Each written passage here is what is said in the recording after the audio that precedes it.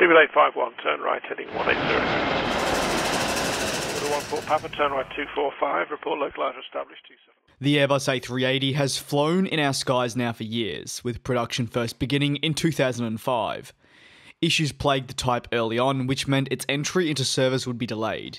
However, since it entered into service, it has helped change the inside of aircraft forever, with the airlines that chose to fly the type being able to adjust their cabins, from showers to new state-of-the-art apartments, like what we've seen on Etihad Airways aircraft. However, all this came to a crashing halt in February of 2019, when Emirates announced that they had cancelled a significant part of their remaining Airbus A380s, which in conclusion meant that production would cease on the type in 2021. At the time, Emirates said it was moving forward with the A330neos and A350s instead of the remaining A380s that it ordered a year earlier. With 2021 rapidly approaching, the production on the A380 is quickly wrapping up, and in doing so, the final ever Airbus A380 to be produced rolled out a final assembly in France. While this is the final A380 to have been rolled out, they're not done as an aircraft just yet. There's still 9 deliveries that need to be completed for the type, with 1 for All Nippon Airways, and then the remaining 8 will be going to, you guessed it, Emirates.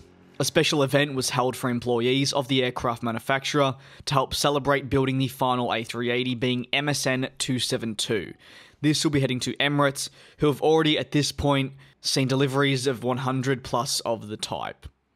Talk has heavily surrounded the future of these aircraft within the airline, but the Emirates executives have said in recent weeks that they intend on keeping the aircraft through to the early 2030s, at the very least.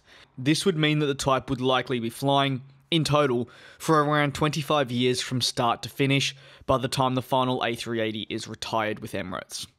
While that'd be most definitely a good gig, it is hard to compare it to the Boeing 747 due to the change in climate, although a lot of people still will.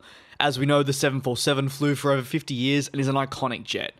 Albeit, you could easily say if the A380 was the one that launched 50 years ago, it'd probably be a totally different situation we would be in today. However, it's safe to say that when the A380 entered, things were already changing. We saw more airlines go for twin-engine jets, which saw the A380 be put out of favour. In addition, the point-to-point idea of it and the cost was a big off-put for many. It's not as simple as buying, say, an A320 or 737. This is why we also saw the 747-8 struggle in comparison to how the 747-400 did in previous decades.